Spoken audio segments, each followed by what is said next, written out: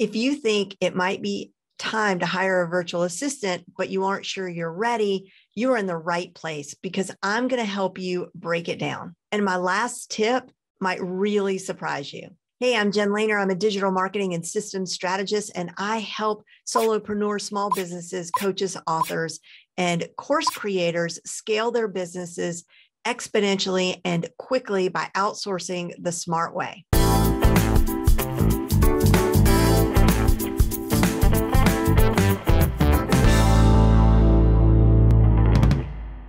So the first thing that might be a signal that it's time for you to hire someone is that your business is growing.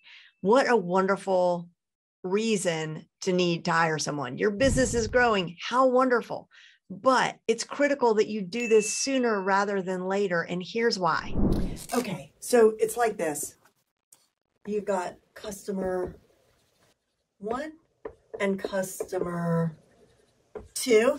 And everything is going along beautifully. And with customer number 1, you're spending about 12 hours a week. And on customer 2, you're putting in about 15 hours a week. And so right here, you've got 27 hours a week just in customer 1 and customer 2 and all the work that goes into that. So for customer 1, let's say we're just going to make it very simple. We're going to say you're consulting. Okay, so actual consulting is only 2 hours a week, okay?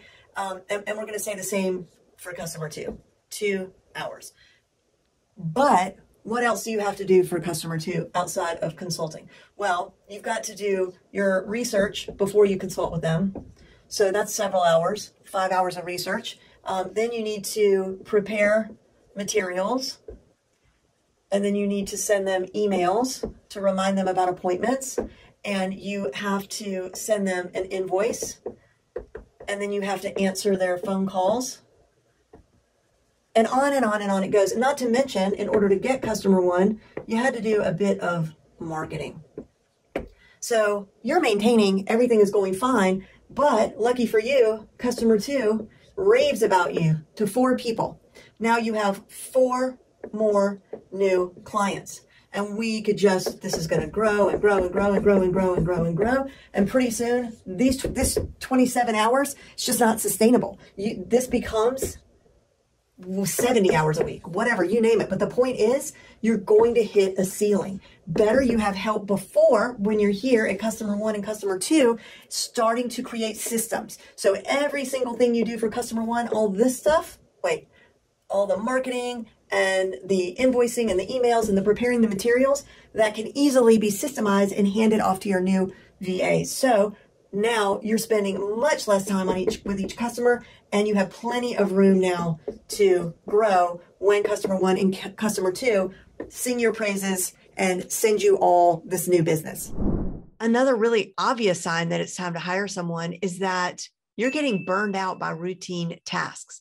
And you aren't seeing your family as much as you would like to, and you might not be taking care of yourself as well as you should. You're not going to the gym like you used to. You're not taking those long walks, and you're really just not having much fun.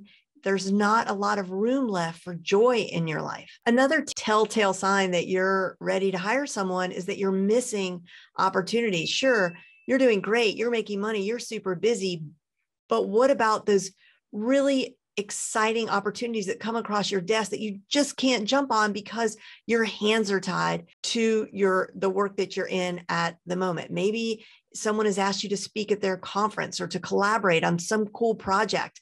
For me, I know before I hired my first virtual assistant, I was working so hard creating an online course, and I was spending hours and hours, 12, 14 hours a day, building this course and then marketing this course.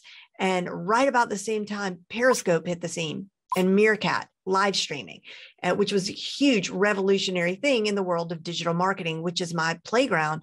That's my wheelhouse. But I couldn't jump in and be at the forefront of teaching it and really building my audience there. Eventually I did, but I missed a huge opportunity being early on the scene because my hands were tied and I didn't have any help. And lastly, and you might find this controversial, but here's what I think about hiring a virtual assistant as it relates to you, wherever you are in your business. And that is, if you're a business, if you're a real business, you must have help. And I think it's not a terrible idea to do this right from the get-go. What? Crazy, you say? Jen, you're talking crazy talk, but I'm not, because when we start a business, there's certain things we don't even think twice about. We buy the domain and we get the website and we get the Wi-Fi and we get the business cards and we might even rent office space like I have here. But hiring help, what? Well, let me ask you this. When the restaurant owner opens up the new cafe, is that person the chef and the host and the person that does the marketing and the person that serves the food? Of course it isn't. So why would we think that we could come in and do that thing that only truly that we can do, that sets us apart, that was our vision from the beginning, that helps, that's going to make an impact? That thing, how can we do that thing when 80% of everything else is running the business, is doing all the admin stuff? Why did we think we could do that and also be as successful as we wanted to be? It really just doesn't make sense. It's just not logical. So a little bit controversial, I know, but I think most of us are ready almost near the very beginning. We just don't know it. So let me know in the comments, do you think you're ready? Have you already hired a VA? I'd love to hear about your experiences. And if you found this video helpful, make sure you hit the like and subscribe so you never miss another training. See you next time.